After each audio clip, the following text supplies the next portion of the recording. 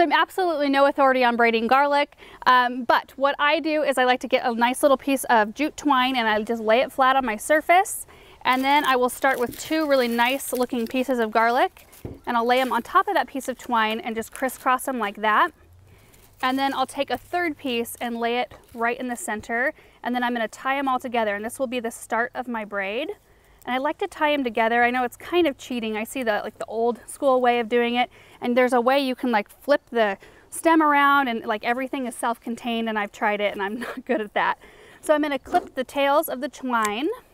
For the next piece, I'm going to lay it to the right side of the bunch, and each new stem that you put in here, you're going to want to lay it on top of the center stem. Whichever stem is laying down the center, that's where you're going to be putting it.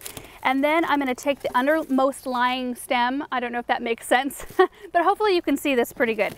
I take the undermost lying stem and I just braid it over the top like this, and that becomes the new center, just like that. And then I'm going to take my next piece and I'll put it on the left side, and see how I just run that stem down the center again. Then I'll take this right hand stem, cross it over, and now that's the center. Then we do our next center piece like this, braid, and that's it, you guys. You keep going right, left, center until you get your braid to the length you want it, and then I'll show you how I end it. So I'm just going to keep braiding.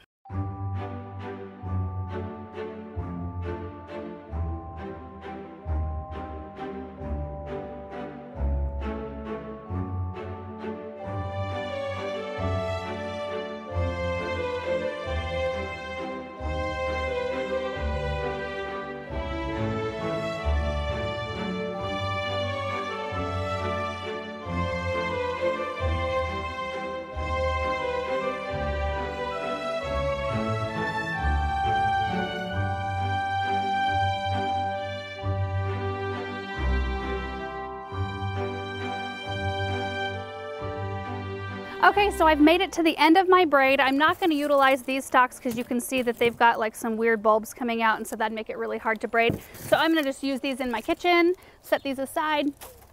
Now I'm going to continue braiding the stalks up a little ways.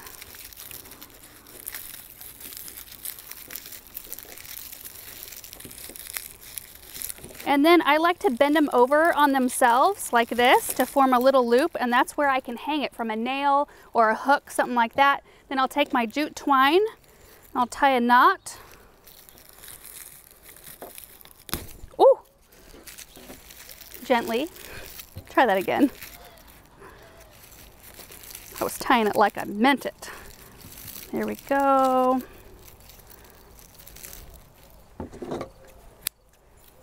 So essentially the garlic braid is done. I'm going to go ahead and cut a few more lengths of jute twine so I can make a nice little bow quick, because I think it makes it even cuter.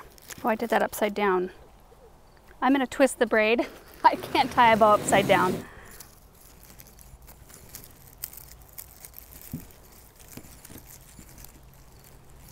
So there's the braid. It looks so pretty. So you can just store it looking just like this and just clip off a head as you need to use it in your kitchen.